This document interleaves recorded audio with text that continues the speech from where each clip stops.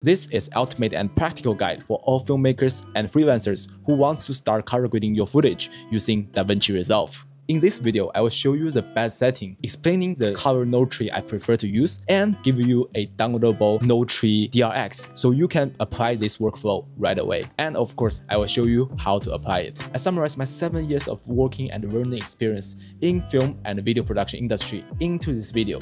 Hope 1. I can provide you some value and save you some time when learning color grading. 2. When I hire an editor for my company, I want them to learn our company's color grading workflow, so I can use this video as a teaching guide. So without further ado, let's start. So when working in DaVinci, the first thing you should set up before you're doing color grading is to make sure your color is set at the right color space. So for that, let's click this tool icon and go to color management. So copy this setting. This one will give you a wider color space to work with, and this will make sure your export video well looks the same as a standard internet video.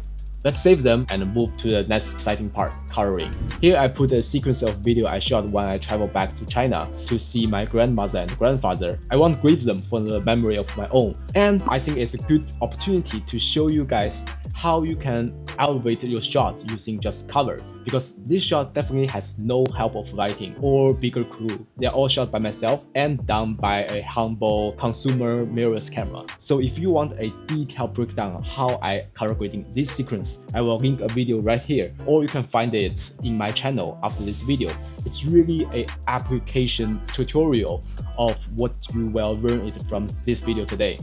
So ready for my node tree?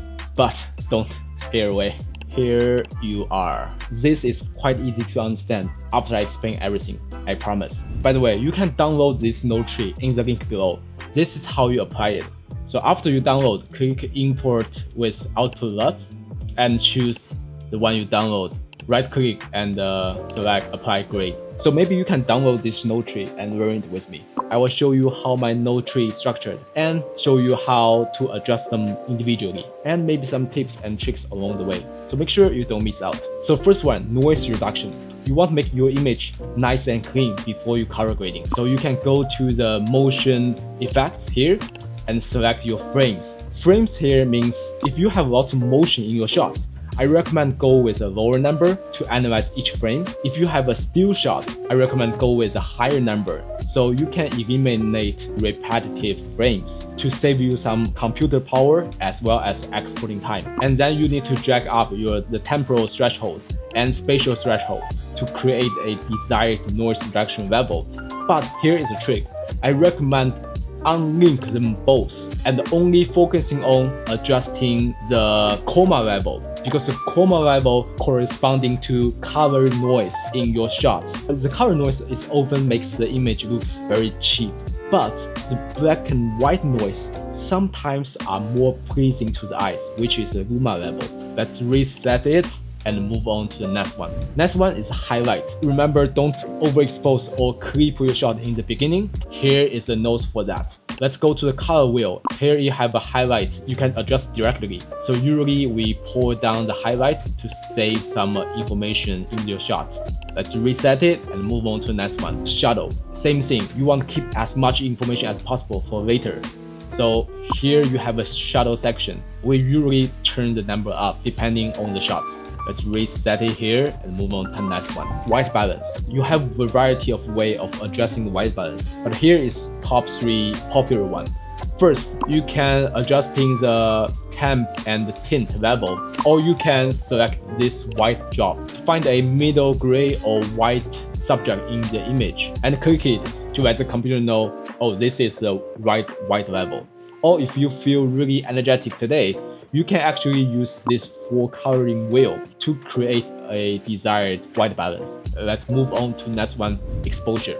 For exposure, I like to go to this color wheel section and adjusting these 4 wheels. They are corresponding to shadow, midtone, highlight, and overall exposure. Let's reset it and move to the next one, contrast. You can do it in an easy way. Easy way is to just increase the contrast number, or you can do a curve, which I prefer right here. You may heard of S-curve. It's very popular way to add contrast to your shots. But here is a trick. I usually go to this 3 dots and enable splines. Then you will have this leading curve to S curve. Now you can adjust your S curve more precisely and get a more subtle and natural look. But that's for the next video. By the way, in this node tree, you will have a 3 nodes that you can use adding contrast to your shots. I will talk about them later. This one, contrast, is the first one. Moving on, saturation, simple. Saturation, you can just go to the color wheel and adjust the saturation right here. Reset, moving on. Okay, this section is a bundle. I call them the look, aka what cover you want in your overall cover scene. Here I use a parallel nodes. See the 3 line over here? Unlike the serial nodes, one overlap to each other, parallel nodes, they are not affecting each other. Each nodes are all collecting the information from the previous nodes. So it can be useful for a situation like this. I want to adjust my shadow separately, highlight color separately, and overall look separately. So here I name log shadow. So you can go to your log wheel and adjusting your shadow color here. I want to make it more teal. I just drag it to more teal side. Here, I put the name log highlight.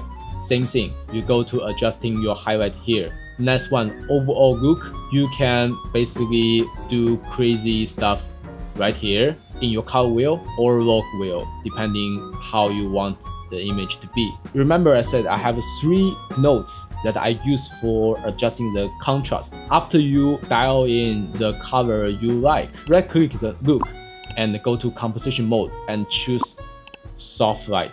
See, the image will become very contrasty. This is very easy way to add contrast.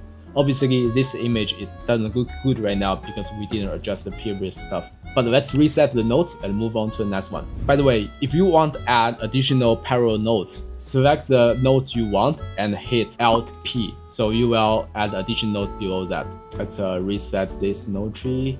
Moving on. Next one is Bleach bypass filter. You may or may not heard about this word. Actually, many films like Seven, Dunkirk, Star Wars, The Last Jedi are all using this technique in their coloring. I think the image looks very dope. I learned it about 2 years ago, and since then, I constantly go back to this technique. So I just add this preset to my node tree. If I want to use it, I just hit Ctrl D to pop this up. And this node is my third option to add more contrast to the shot. And also the bleach bypass filter will desaturate your image a little bit. I customly made this node more blue shift, like you can see it from the color wheel. Download it and try it out. Next one, the CST. Color space transform. This one is important. This one is where you telling system what camera you are shooting with and what color space you want to work on. I want to output as reconcile night color, and here I choose Xinyan film log. The reason why I choose Xinyan film log is because the next nodes I'm using a LUT. LUT really optimize when the color space you provide is a Xinyan film log. So here I use a very popular LUT, which DaVinci already include. You can find it in the LUT section, film look Kodak 2383 LUTs. This LUT is really a secret of how people can achieve the classic teal and orange look.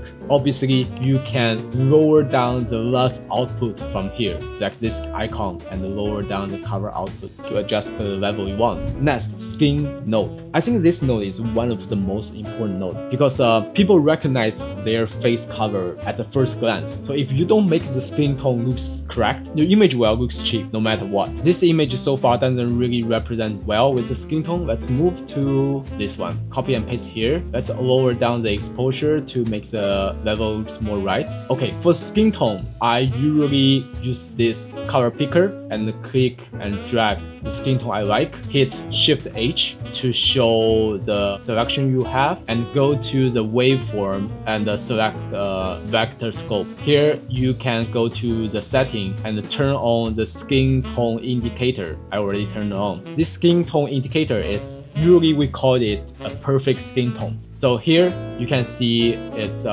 my skin color is more towards blue, so let's go drag it up to the purple side using the color wheel here. So now you see before and after using Ctrl D.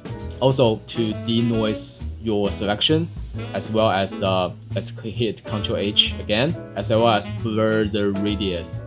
So your coloring will blend better with the pixel beside it. Moving on to the next one, whips. Same principle. If you have whips in your shot, usually after that, after all the color grading adjustment, the whips will look weird. It's based on my experience. So I use a color dropper again and just select the whip and adjust the color correspondingly. Next one, the last section. Basically, if you put this 5 node in a blender, you will get your film look. First one, sharpen. You can make your image more crispy by go to this section, blur, and lower down the radius. More you lower down, the more sharp your pixel is. But too much is too much. So I usually go with 0.48, which is my preset setting. When I turn on, 0.48 is already set. And next one, glow. Let's turn on that. Whoa, you see that? Highlight part of your image suddenly bloom out. Glow will make your image looks more natural than digital. More soft glow on the highlight will makes the image more pleasing. Here you can adjusting the threshold to find a desired level. You can hit Ctrl D to turn it off and turn it on to check the before and after.